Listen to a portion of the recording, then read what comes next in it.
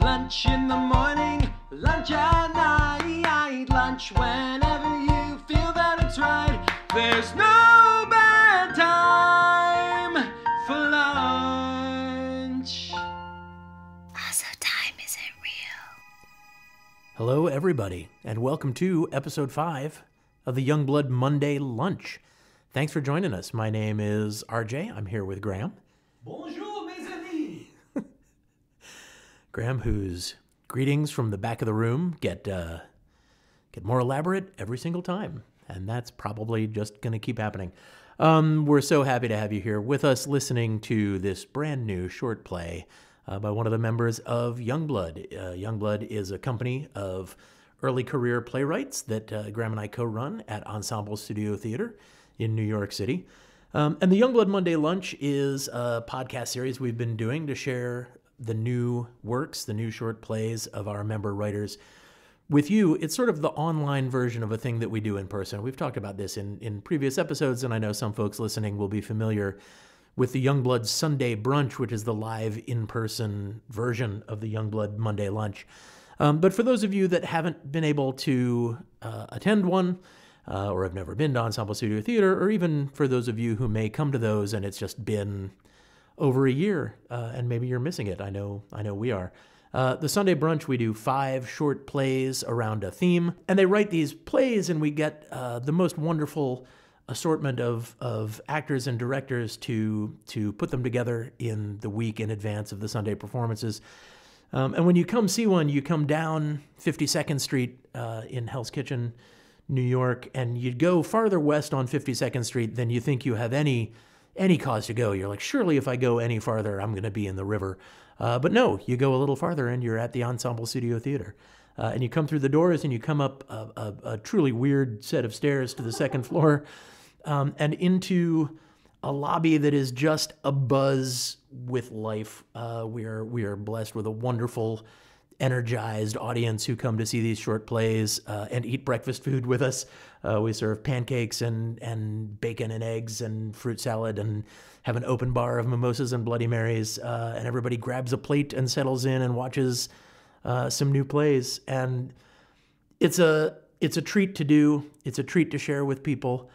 We cannot wait to someday, we are tentatively hopeful we'll get to do that in person again soon. And when we do, we really hope that you can join us, and we can't wait to see you here.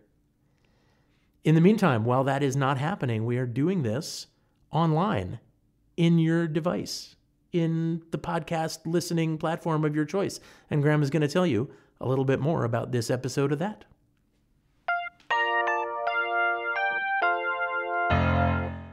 Picture yourself in a theater. Maybe it's the Ensemble Studio Theater. Maybe it's Shakespeare's Globe. Before the show is about to begin, what is the one thing everybody does? They turn off their phones. You're asked to turn off your phone so as not to disturb the people around you and the performers on stage. When's the last time you did that? When's the last time any of us turned off our phones? Well, today, we're going to start again.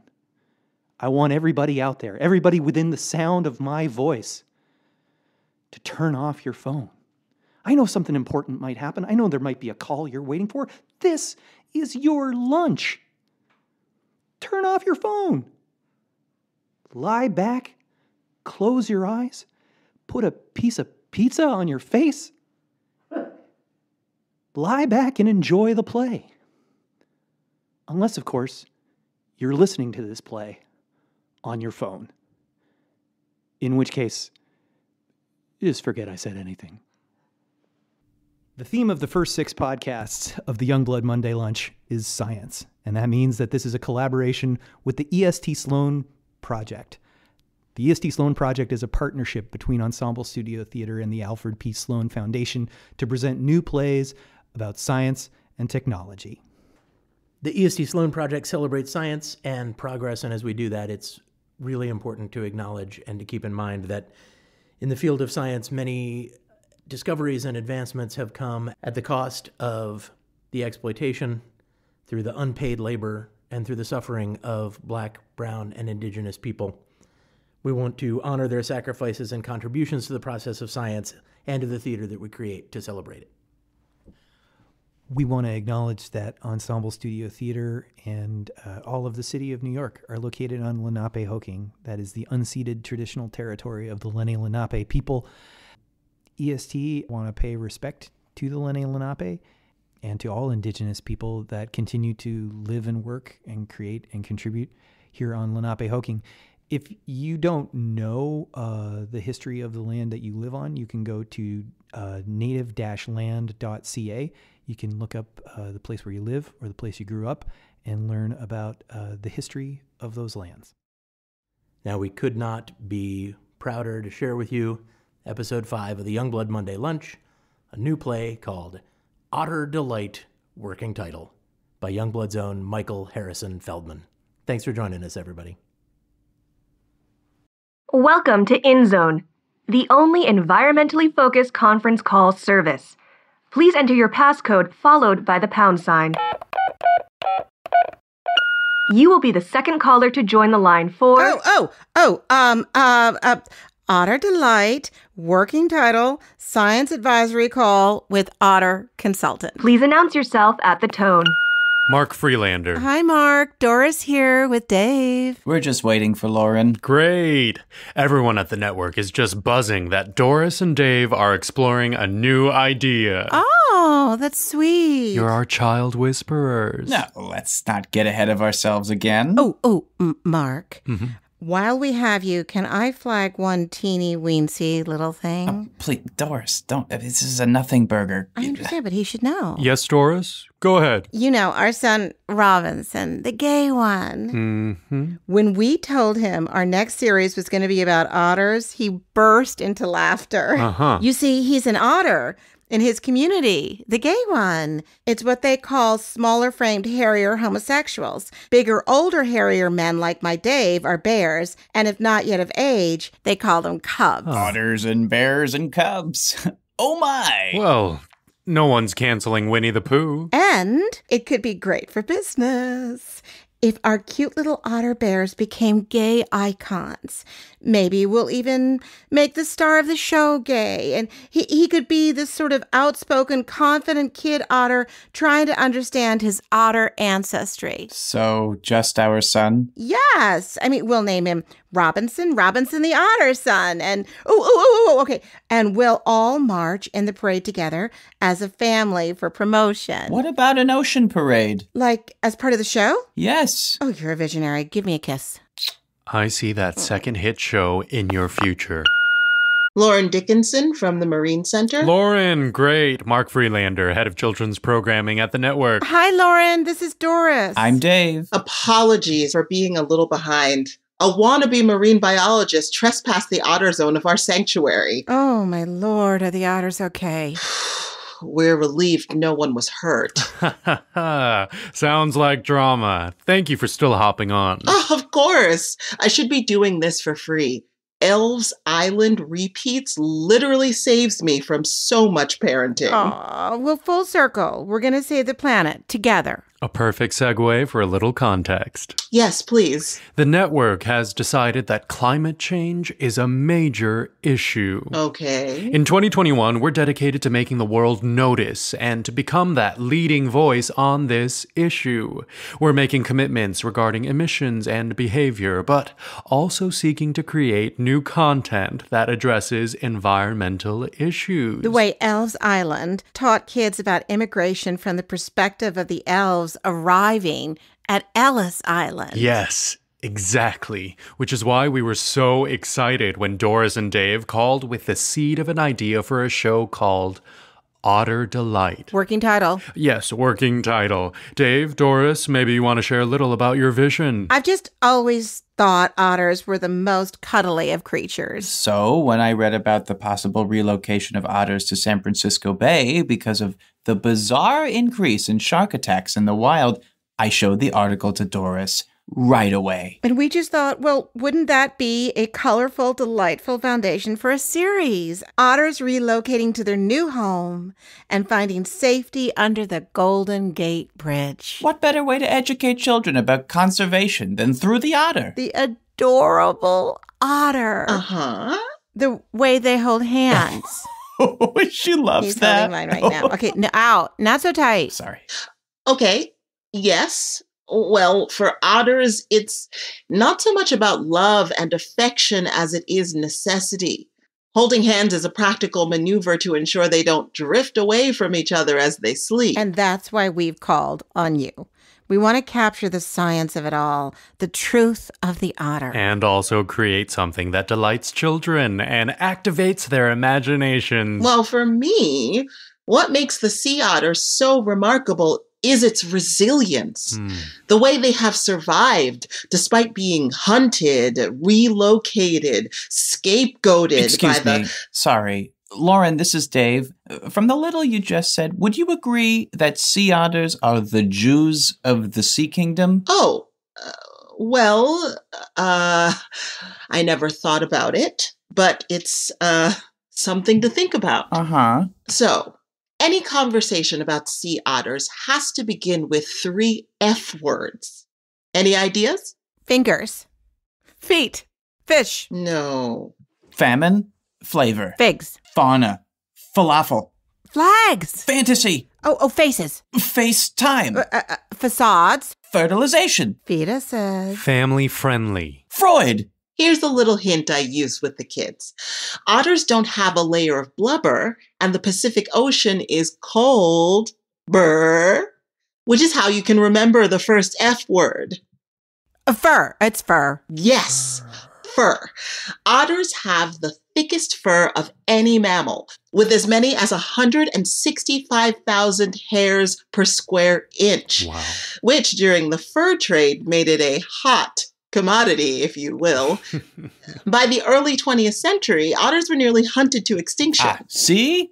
Jews. Honey. It strikes me as an angle. The creative process at work. Continue, Lauren, please. Otters spend hours every day grooming themselves by spinning and somersaulting to trap air bubbles under their fur for warmth. Cuties. But this constant primping isn't enough to keep them warm in the cold Pacific waters, which brings us to the second F word, food. To heat themselves, otters also eat and eat and eat. 25% of their body weight a day. Okay, Jewish. They feast mostly on shellfish, urchins, crabs, and clams. So not kosher? As the rabbi says, we eat shrimp to remind us. Yes, the guilt. It jolts us. Amen. Mwah. Doris and Dave, maybe you want to mute Oh, yourselves? sorry. Yes. Oh, this is fantastic, Lauren. Please continue. Urchins dine on the marine plant, kelp. So when otters with their large appetites are introduced into a habitat and start eating urchins, kelp forest, that's the third F word, forest, prosper and grow as high as 10 feet, creating a rich environment for species like salmon and rockfish to populate and hide from predators like sharks and killer whales. Any questions before I move on? Doris and Dave? I think you're still muted. Hello? Hello? Hello? Oh, no, can you hear us now? Yes, we can hear you. Well, no, sir. We were just saying that Solomon the salmon and Rivka the rockfish might be fun characters. Little thankful sidekicks to their kind conservationist otter neighbors. Goosebumps. They can escort the otters in the parade. More goosebumps. Please keep teaching, Lauren. Your knowledge bombs are elixir to our brainstorming minds. Oh, well, I do have a little surprise for you all. There is actually a fourth F word. Stop it. No way. Can we guess? Sure. Fins. Fun. No. Faith. Fabric. Fat. Fungus. Fangs. Farms. Fame. Fumes. Lauren, tell us, please. Fisherman. Ooh, I'm sensing another F word with this one. Friendship. Fishermen despise otters. or feud? As otters repopulate their homelands or are brought to new homes, valuable shellfish supplies deplete. Fishermen, mostly members of native populations, lose income.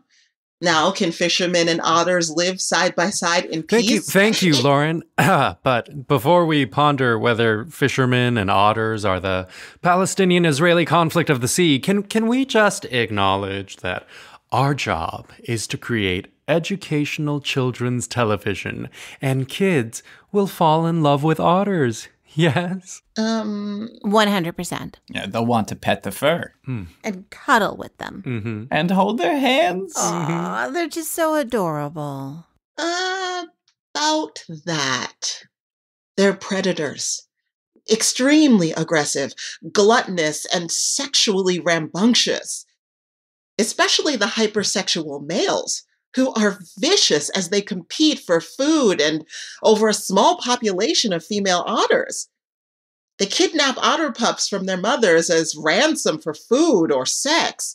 They sexually coerce both otters and seals, even baby seals.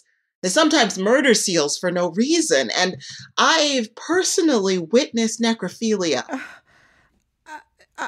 Are you talking about the same otters I see on Google holding their cute little pups? The species that do grooming gymnastics all day to keep warm? I am. And when you say sexual coercion? Essentially rape. And necrophilia? Intercourse with corpses. So otters are the Nazis? No. What? Nazis. They're otters. Wild animals. Those poor baby seals. Yes, but seals grow up and sexually coerce penguins. Penguins? And penguins, well, they can be abusive and sometimes participate in prostitution. Hooker penguins? Sex workers, Dave, is the proper term, honey. And yet, what really matters is that people still loved Happy Feet. I don't know if I can contribute to continuing the false narrative around seemingly adorable animals as they go around doing who knows what to each other. Please, let's not give up on Otter Delight working title yet. Corpses. Mark. Corpses. What about humans? We murder, we kidnap, we rape, we take land, we start wars, we change habitats. Do you ever think about how many whole chickens you've eaten in your lifetime? Well, Dave and I always share a chicken. Yeah, and we turn the carcass into stock. For split pea soup. Oh, and matzo balls. I love you, matzo balls. Yeah. Well, the key isn't to make the balls too round. My point is that... We have a mission-driven hit on our hands. Right, but I do have something No. Please don't. You've given us plenty to work with. So, some otters rape and murder, and they only hold hands for practical purposes. I don't care. I just can't let your science cloud the one idea that gave me hope today. Robinson, the otter son. See, all I had as a kid was Snow White, on repeat. My mom even took me to a therapist to find out why I was so obsessed. We played games with sticks and pegs, and the doctor concluded that I saw myself in Snow White because I was fundamentally passive. But I actually saw myself in Doc, grumpy, happy, sleepy, bashful, sneezy, and dopey, because I was living in the woods waiting to find acceptance like the dwarves with Snow White. Then the witch places the spell on her, transforming her into their Judy Garland, a diva fallen too young. And what do the dwarves do?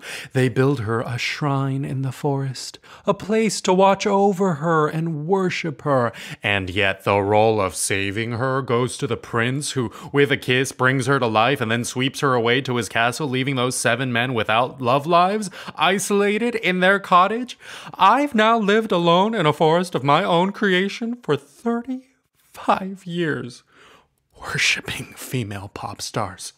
To this day, when my psychiatrist asks me if I've gone on dates with any women, I don't correct him. So please, Doris and Dave, write the animated Gay Otter Environmental Warrior San Francisco Children's TV series. Oh my God, Mark. Why haven't I set you up with our Robinson? You'll love him. He's so cute and funny and insightful. Your time in zone is ending now to conserve energy. We believe that it's not about what you do on the phone, but what you do with your time on Earth that counts. Go forth and remember the 3F mission that drives us. Fight fossil fuels. Thank you. Call ending. Hanging up now.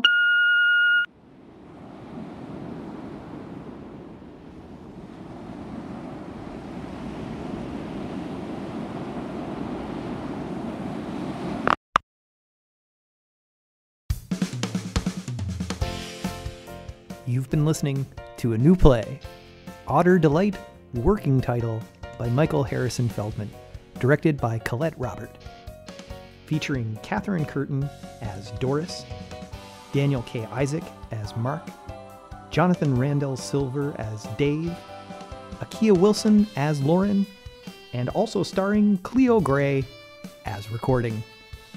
Sound design by Jack Mullin. The staff of the Ensemble Studio Theater are Artistic Director Billy Carden, Executive Director Susan Vitucci, Associate Artistic Director, Director of Youngblood, and Director of the ESD Sloan, Graham Gillis. He's right over there. Director of Play Development and Associate Director of ESD Sloan, Lizzie Furman. Co-Artistic Director of Youngblood, RJ Tolan. That's me. General Manager Liz Uckman. Production Manager Jack Plow. Development Manager Aaron Hawk. Brand Marketing Manager Harrison Densmore. Communications and Audience Services Manager Samantha Sembler, Finance Director Jonathan Suarez, Literary Associate Nika Mae Anderson, Production and Operations Producing Apprentice Mariel Sanchez, Development Assistant Joey Nasta, and Facilities Manager Jose Sanchez. The theme song for the Youngblood Monday Lunch is by Youngblood's own Jake Brash and Nadia Leonhard Hooper, and incidental music for the podcast episodes is by Jake Brash. Our podcast sound engineer is Caroline Eng. Ensemble Studio Theater is encouraging all of our audiences to support Black Girls Do STEM. That is a nonprofit organization that envisions a future with equitable representation for Black women in all the STEM fields of science, technology, engineering, and mathematics. Their mission is to inspire curiosity in Black girls in all communities for all those STEM fields through education, access, and opportunity. We encourage you to support them at bgdstem.com. Support their important work and a more equitable future. We also encourage everyone to join the fight against acts of hatred and violence toward Asian Americans and Pacific Islanders. We encourage you to visit stopaapihate.org/actnow. Thank you so much for joining us for episode 5 of the Youngblood Monday Lunch. So glad to have shared Otter Delight, working title, with you today. We look forward to sharing new plays with you on coming Mondays in coming weeks. Thanks for joining us. Don't forget to turn your phone back on. Talk to you soon.